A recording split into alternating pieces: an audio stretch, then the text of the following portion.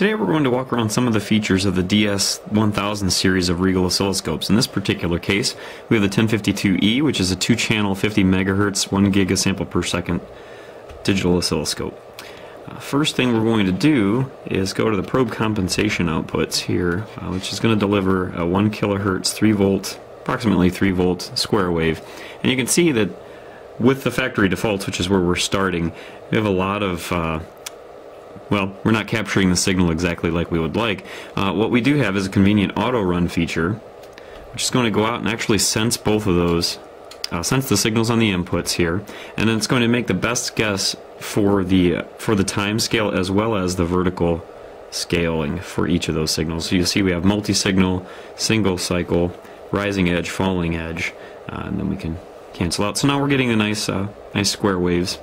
If we want to get rid of the square waves, or we have some kind of issue that we want to get back to factory default settings, that's very straightforward. We just want to press storage, select waveform, and rotate down to factory, and then we can load the factory settings and we'll get back to where we were.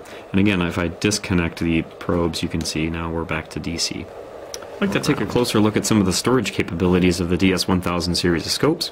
I'm going to connect channel 1 and channel 2 to the square wave generator. I'm going to press auto. So now on this display we should see 2 square waves. And now let's say I wanted to store that particular waveform. I hit the storage key, and now I have a storage menu, which I have waveforms, setups, bitmap, CSV, as well as factory, which returns us back to factory defaults. Waveforms are going to be used by the DS series of oscilloscope as well as the DG series of arbitrary waveform generators, and it's stored in such a way that that information can then be reused between oscilloscopes if we wanted to take this waveform image and move it to another scope or move it to an arbitrary waveform generator and then generate that particular waveform. We would want to save it in that particular file format. Setups is going to save the parameters used for our vertical and horizontal positions as well as some of our triggering information. Bitmap is going to be a screenshot of the display, so it's going to have all of the information that's displayed. It would have the menu if we wanted that information. CSV is going to be comma delimited, so we could use that in an Excel or other spreadsheet sort of file in order to do graphing and other analysis. And again, factory is going to return us back to factory defaults. So let's say we wanted waveform, but then we wanted to save that externally. We can insert a USB stick, and now external becomes lit and enabled, and we now have access to the F drive in this case, and we can save that file as a new file. We can also change the name of the file if we'd like using the rotating scroll, and we just hit save, and now you'll see that new file.waveform has shown. We can also then let's load that. So I'm going to hit run. So we're back to triggering, and now I'm going to disconnect channel 1 and channel 2. Now let's load that waveform from the external file. So I hit storage load, or storage external, apologize for that, and now I'm going to hit load on the file of interest. Again, I'll select that new file 0.waveform that we just collected and hit load, and now you'll see that that data, the scope has stopped, and we've also redrawn, let's say, that waveform on the display, and in that way you can transfer waveforms between different areas if you'd like. And let's get back to where we were and take a look. Now let's store it as a bitmap. So bitmap, external. We also have another a bunch of things we can do inverted because sometimes it's difficult to see the black background. We can then invert, and it will change that black background to white. It also inverts the colors of the 2 waveforms, or the 2 traces. And you can choose to save the parameters as a text file or not. Let's do external, and we'll do a new file as well, and save. With a bitmap, it's very useful outside of the oscilloscope, but we can't really load that information in to be used with the oscilloscope. So I hope you found some of those storage features to be helpful. Starting from those factory defaults is always a good idea, especially when you get into some trouble on some of the settings. So we're going to reconnect here, and we'll get back into auto. Okay, should be all set. Now let's look at the sampling and memory features that we have available with this particular scope. We're going to shut down channel 2, and we're going to increase the time scale here we're going to bring it to 50 milliseconds per time division.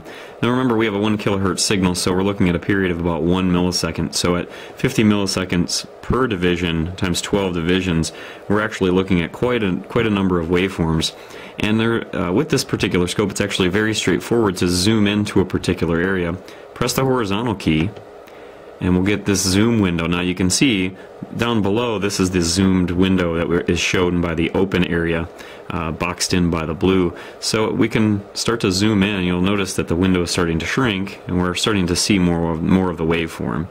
And so let's go down, and so you can see now we have our square wave, or we can at least make that out.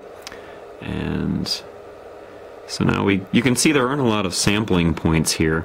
But we're acquiring in the normal mode about 16,000 points per waveform. So what we can do now is actually go to the long memory mode, another feature of this particular model of scope.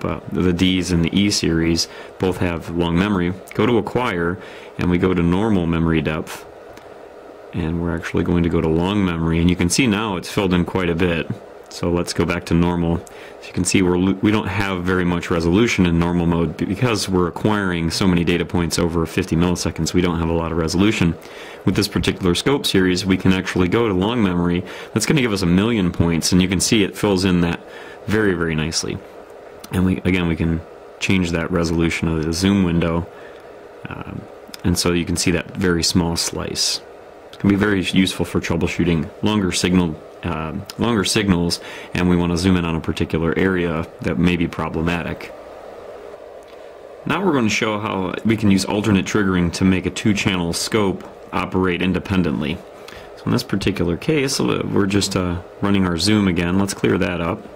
So we'll get rid of the zoom. We'll bring channel 2 back in, and then what we'll do is now in the triggering mode that we're in right now, we're going to go out of auto and go to normal. But we're in edge triggering mode, and we're triggering on channel 1. When you're in edge triggering mode, the time scale is linked to both of the channels. So as we start to change that time scale, you'll see that both waveforms are changing appropriately, and they're both logged to or connected to that same time frame, horizontal time scale. So what we'd like to do is we're actually going to change that from edge to alternate, and what that's going to allow us to do now, you'll see that it'll do a split screen. We're actually going to be able to control them independently. Go to channel 1, we can set a different trigger level, and we can also set a different scale. So we can bring in channel 1, again it shows the different time scale and then the different triggering areas, and we can do the same to channel 2. It can be very useful if you have 2 independent signals coming in and you want to have them on different time scales so you can zoom into different features or different areas of that particular waveform of interest.